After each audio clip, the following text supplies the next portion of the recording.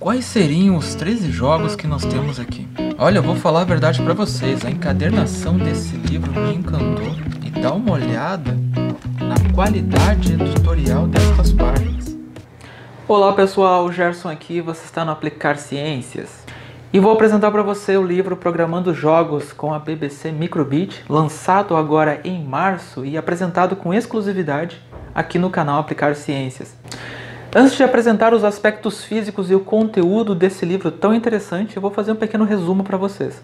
O livro ele ensina programação, ou seja, de A a Z, é focado aqui entre o sexto e sétimo ano, mas pelo que eu olhei, serve muito bem para todo o ensino fundamental 2 ali, tranquilamente.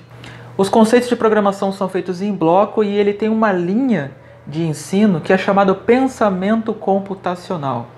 Então a abordagem dele está dessa maneira e também fixada nos conceitos da BNCC. Inclusive uma surpresa, durante o vídeo vai ter uma parte que eu vou mostrar para vocês algumas tabelas interessantes que alinham a BNCC com o pensamento computacional. Todos os projetos do livro eles vão ser montados em cima da placa BBC MICROBIT e você vai apenas usar materiais que você já tem em casa para isso. E se você não tiver acesso à placa BBC, você ainda pode fazer a validação desses projetos no ambiente online da MakeCode. O que é uma ótima notícia, pois mesmo sem acesso à plaquinha, você consegue validar, aprender e estudar programação usando os recursos do livro. Eu só vou pedir um pequeno favorzinho para vocês. Eu quero que vocês assistam o vídeo, deem uma olhada em cada um dos projetos que eu mostrar e aqueles que vocês mais gostarem, coloquem aqui em discussão para a gente trocar uma ideia, conversar um pouco. Conforme esses comentários forem sendo colocados aqui, a gente pode até pensar em trazer alguns desses projetos aqui para o canal para mostrar alguma coisa interessante ou mesmo tirar dúvidas das pessoas que nos assistem. Então vamos mudar de câmera aqui e conhecer juntos o conteúdo desse livro. Bora lá! O livro é do professor Wagner Rodrigues, que criou a Hackids editora. Não só isso, mas o professor Wagner ele tem criado muitas ferramentas educacionais focadas em pensamento computacional e aprendizagem criativa. Os links para a editora e os projetos do professor Wagner vão ficar aqui nos comentários deste vídeo. Uma dessas ferramentas, inclusive, já apresentei aqui no canal, é o kit MICROBIT, placa de expansão para MICROBIT, e vocês também podem conferir, seja aqui nas descrições deste vídeo ou no card que vai aparecer aqui em cima. Inclusive, pessoal, já dando mais um spoiler para vocês, esse livro ele conta com um outro QR Code e um código especial que dá acesso ao comprador a recursos extras que outras pessoas não vão ter se não comprar ele. Vamos então falar da parte física do livro? Bem, como vocês podem ver, ele tem uma encadernação maravilhosa.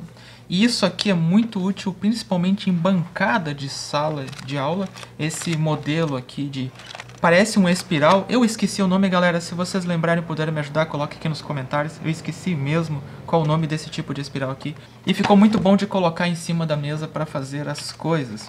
Então, o livro ele tem 16 capítulos, como vocês podem ver, sendo que 3 deles são extras. O primeiro é muito interessante, que vai mostrar para você, especialmente aqueles que não conhecem muito bem, ou até não dominam ainda a MICROBIT, tudo sobre ela, um verdadeiro apanhado sobre hardware, mas aqui é focado tanto nas versões MICROBIT, hardware e nos recursos que ela tem integrados na própria placa. Nos 2 capítulos extras, nós temos a seção compartilhar, que mostra como faz isso atualmente na ferramenta do ambiente online MakeCode. E eu acho legal que ele tenha destacado isso porque compartilhar projetos é uma das ferramentas didáticas mais interessantes e eficientes para o nosso aprendizado. E eu gostei muito que ele tenha incluído essa seção aqui, Pensamento Computacional, para apresentar o currículo de Tecnologia e Computação do Centro de Inovação e Ensino Brasileiro, junto em correlação com a Base Nacional Comum Curricular, a famosa BNCC. E o que tem nela, né? Aqui a gente mostra a matriz de integração entre o que o CIEB fez e a BNCC. E aqui nós temos os 4 pilares do pensamento computacional, do 4º ao 9º anos do ensino fundamental. Então já tem aqui ferramenta para o professor ele poder fazer os seus planos de aula baseados com a BNCC, pensamento computacional e introdução da computação em sala de aula. E aqui nós temos o primeiro jogo proposto, cujo título desse capítulo é Matemática em Todo Canto. Ele é um jogo para ver quem acerta mais os resultados da tabuada matemática, que vai ser programada na MICROBIT. Nós vamos ter uma seção chamada construir, onde propriamente dito vamos fazer o código e algumas vezes a montagem, porque são alguns dispositivos também físicos. E depois de finalizado, inclusive com alguns desafios que às vezes são distribuídos num capítulo ou outro, a gente tem o para ir além, que desafia um pouco mais nossos alunos a aprofundar os seus conhecimentos. O capítulo 2 vai abordar as sensações de quente ou frio, e esse capítulo em especial ele não é bem um jogo, mas o foco dele é entender como funciona o sensor de temperatura, e aí a criatividade de cada um vai desenvolver projetos relacionados a este sensor.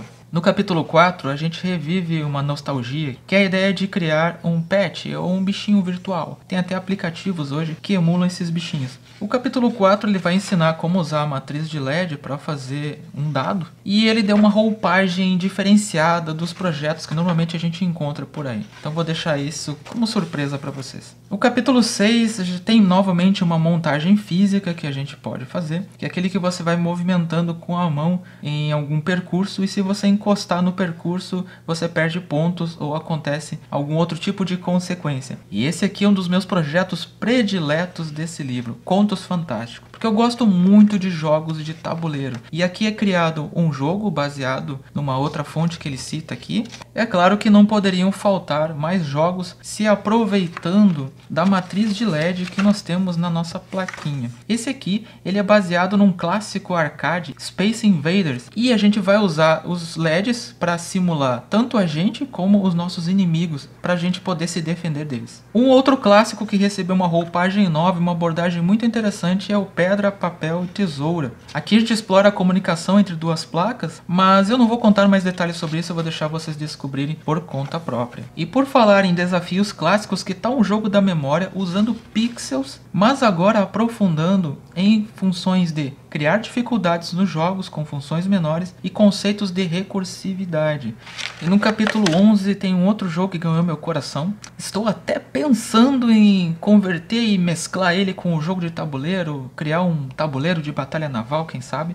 Mas é um jogo muito legal sozinho mesmo, porque ele vai testar as habilidades do acelerômetro, que, para quem não sabe, é um recurso que conforme você gira a placa da MICROBIT, ela sente, ela sabe que a placa foi movimentada, que nem tem nos nossos celulares, por exemplo. Inclusive, pessoal, aproveitando, eu quero saber se vocês estão gostando ou não gostando desse livro. E para mim saber, é bem simples. Se você está gostando muito do livro, deixa teu like aqui no vídeo. Se você não está gostando, deixa teu dislike. No capítulo 12, nós temos um jogo que nós podemos ver uma evolução daquilo que a gente já está aprendendo até o momento. E um plus aqui dessa versão é que você consegue pegar elementos durante o jogo que pode te dar sobrevida, mais saúde. Aqui no capítulo 13 a gente tem o jogo da imitação. Foi um jogo que os nostálgicos de plantão vão lembrar, chamado Simon o Gênio.